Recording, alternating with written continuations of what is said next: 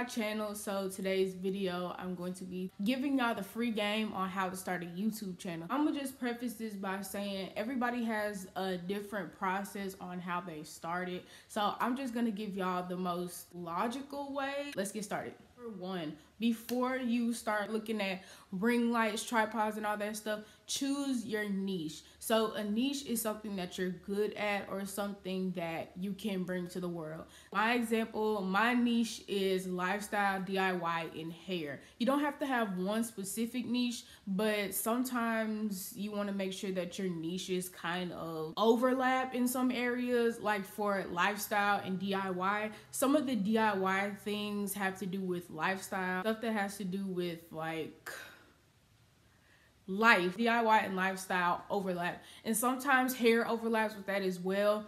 But a niche is something that you like and something that you're good at. So I like lifestyle content and I'm good at hair. So that is what my niche consists of. So a list of niches: cooking, DIY, hair, makeup, video games, commentary, anything that you can bring to the table, anything that you are good at without forcing it, then that is your niche. Do not choose a niche because your favorite influencer does it. Just because your favorite influencer does hair does not mean that you have to do hair. If your favorite influencer does makeup, that does not mean you have to do makeup. Choose something that you genuinely like to do because you're going to enjoy putting out those videos. If you don't like your niche, you're not going to enjoy doing YouTube. Number two, come up with a catchy name. So I just chose Get Pretty with Puff because it's stuck with people. You can choose anything. You can stick TV at the end of your name. Do something that's A, gonna go with your niche, or B, is going to stick with people in your heads. Because some of these people's YouTube names don't really go with their niche. Sometimes they do, sometimes they don't. You have your niche and you have your name. Now it's time to write down your video ideas. So I've watched videos where people say you want to have at least 25 to 50 to even 100 video ideas written down on standby. So I'm not going to recommend that if you are just starting out. I would say have 25 because you're still trying to grow into your niche. You're still trying to figure out what works for you. I just want to say, just make sure you have a list, maybe like a page, like one page front and back of just random video ideas you want to do. Some of those can be in your niche and some of them don't have to be.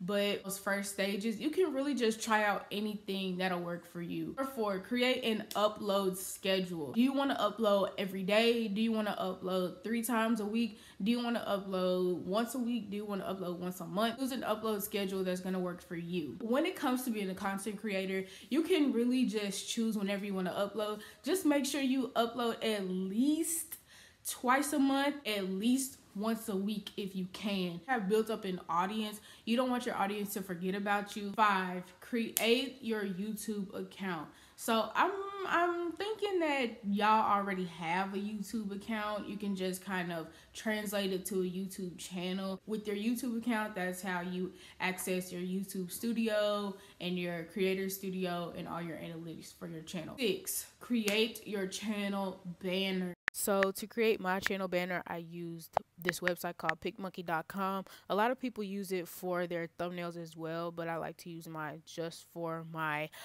channel banner. So I finished a free trial from PicMonkey because you have to pay for it. So if you use PicMonkey, just make sure you cancel your free trial as soon as you finish making your thumbnail.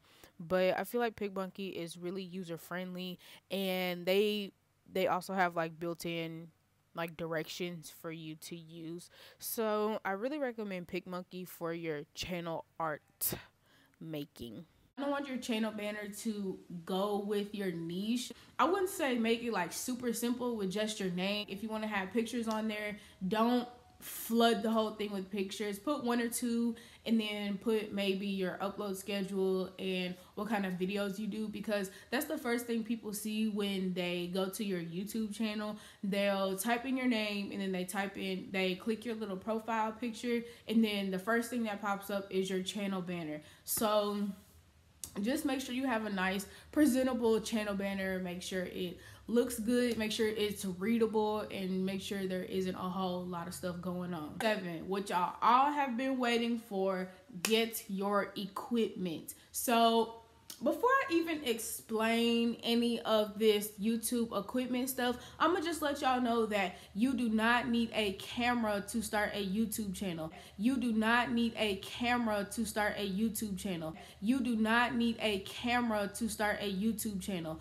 Let me say that again. You do not need a camera to start a YouTube channel. The common misconception that people have is YouTubers have these elaborate $1,000 cameras. I'm recording right now from an iPad. I've had people ask me, oh my God, what camera do you use? No, I literally have an iPad, like 3rd or 4th generation. It costs me $300. If you have good lighting and you have a device that records well, then you don't need a camera. You can literally use your phone. If you have an iPhone 8 and higher, then you're good. All you need is a tripod or something to set your phone up on, and you can record your videos. And as for lighting, I do suggest that you get a ring light, or if you have a big open window where you can sit in front of and film, then that's good as well. But I just like using a ring light. I've been using a ring light for about a year now, and I really enjoy it because it lights up everything and it makes my videos look more professional.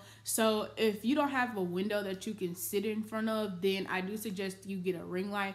But don't get the $30 8-inch ring light. Don't get the $40, $50 10-inch ring light. If you're gonna get a ring light, spend your money, spend some good money on a ring light. Don't skimp yourself because those ring lights do break easily. I do suggest that you get, whether you get a ring light or you decide to use natural light, make sure you get a tripod. Way easier to just unscrew your tripod, set it up on the floor, and then start filming versus trying to find something to set your phone up on. The last and final step, start filming your videos. Sit down, set up your ring light, set up your tripod, get in front of your favorite naturally lit window, sit down in a chair, sit down on the floor, wherever you want to sit, and start filming your first YouTube video. If you're not used to talking in front of people, or if you're not used to talking in front of a camera, then you probably will be a little nervous, but it gets more fun when you're able to just be comfortable and sit down in front of a camera and just talk in front of it. So don't be nervous, because it's really literally just you and your camera, iPhone, iPad, device, whatever it is. Don't try to get it in the first take, because that's what editing is for. If you mess up or if you stumble on a word, you can easily edit it out. And in your videos, make sure you have a nice, simple background with not a lot going on, because that can distract a lot of people. That's pretty much it. So I'm gonna give y'all words of encouragement. It is not too late to start a YouTube channel either.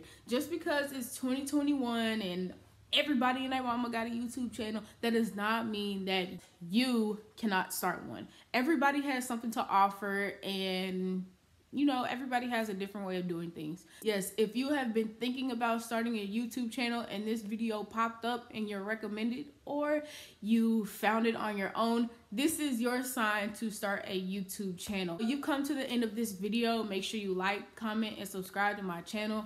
All my social media will be down in the description box, as well as videos that I have uploaded in the past. So with that being said, I'll see y'all in my next video.